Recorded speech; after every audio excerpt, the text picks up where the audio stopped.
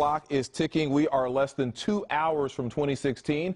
Countdown is on tonight. Here is a look at the festivities in New York and Houston right now. And many of you will be heading downtown to take part in all the revelry. We have New Year's Eve team coverage. Camberell Marshall will tell you what you will face when you head out. But first, we start with Cathy Hernandez. She is live at the New Year's party that is already underway downtown. Hey, Cathy. That's right. You said it. We still have 2 hours to midnight, but this party has been going on for several hours, and all of these people are here to celebrate at the biggest party in town. Houstonians start the new year with a bang.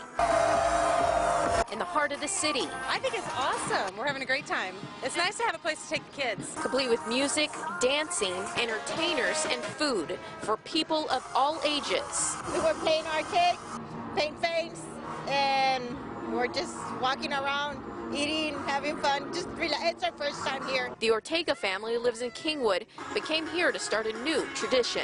We rented a hotel here nearby just to stay here and enjoy everything. Several times during the night, rain showers halted the fun. We were in the Wortham, and it stopped raining a few minutes, and then we came back out and guy on stilts and lights, and it's cool. Despite the rain, this Texas-sized party is a great way to ring in the new year. Happy New Year!